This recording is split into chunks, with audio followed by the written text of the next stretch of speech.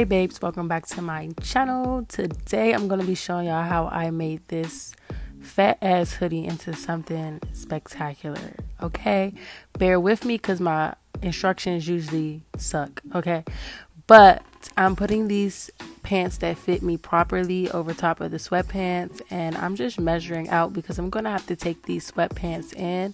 The easier way to do it is from the outside of the pants, but I don't want to ruin the pink logo, so I'm doing it from the inside.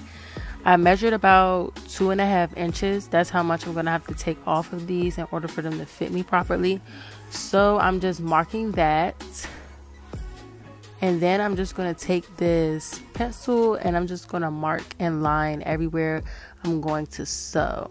I ended up getting lazy and using pins, but I'm sewing on the outside of the pants, not the inside, because if anything, I want them to fit bigger, not too small.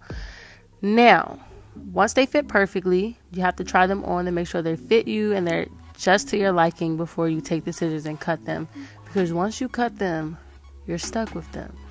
Okay, once the fabric is gone, there's no bringing it back. So make sure you try it on. That's why I sew from the outside of the pins rather than the inside, because I would rather it be too big than be too small, because once it's too small, you can't really go back. But if it's too big, you can kind of resew. It would be time consuming, but you can still resew it. So I'm cutting off the extra fabric that I don't need, and once I have that off, I'm actually going to take in the waist as well. This does have elastic inside of it already that you can't remove, because that's just how they made the pants.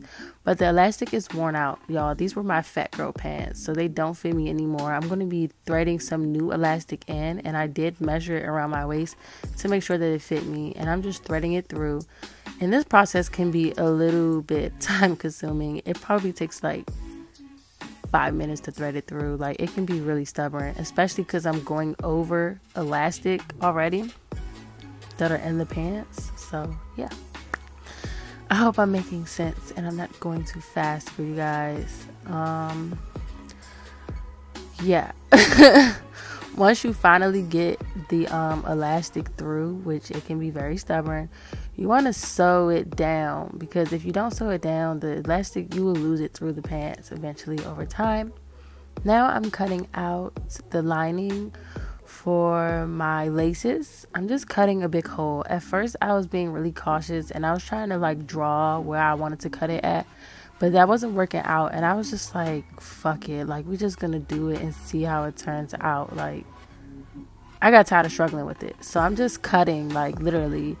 Y'all probably don't want to do this but just cut it, like, fuck it. I'm using a pen and I'm poking my holes through the pants using a pen because I didn't have any other tools.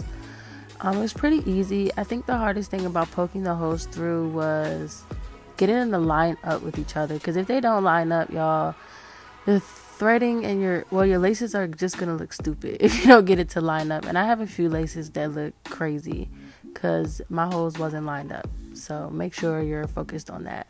I kind of was speeding through. This is what it should look like after you lace it up, y'all.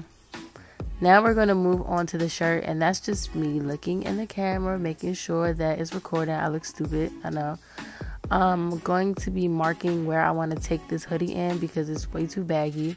I'm using that hoodie I made in my last video as a stencil, and I'm just pinning this up, and I'm basically doing the same thing I did to the bottoms to the top. I'm going to sew this down, and once it's sewn down, I'm going to cut it out, cut the extra fabric off that is not needed anymore. And I'm doing the same thing that I did to the hoodie in my last video, if you guys watched it. I'm taking an elastic band and I'm going to add it to the waist to have like a cinched waist on my hoodie. And if you guys haven't watched that video, go ahead and check that out, because I won't be showing you guys how I did it in this tutorial. I want this video to be quick and to the point. So this is how it should look at this point. Now all I'm doing is adding in the drawstrings, because I lost the drawstrings to this hoodie. I actually want to do it a little differently, so I'm cutting extra holes out in the hoodie because I want to lace it up like my pants are. You guys probably can't really visualize what I'm talking about, so you'll just see it in the next clip. But I'm just cutting extra holes out, and I'm going to lace the hoodie just like I laced my pants. And y'all, this is actually my second time ever using my sewing machine.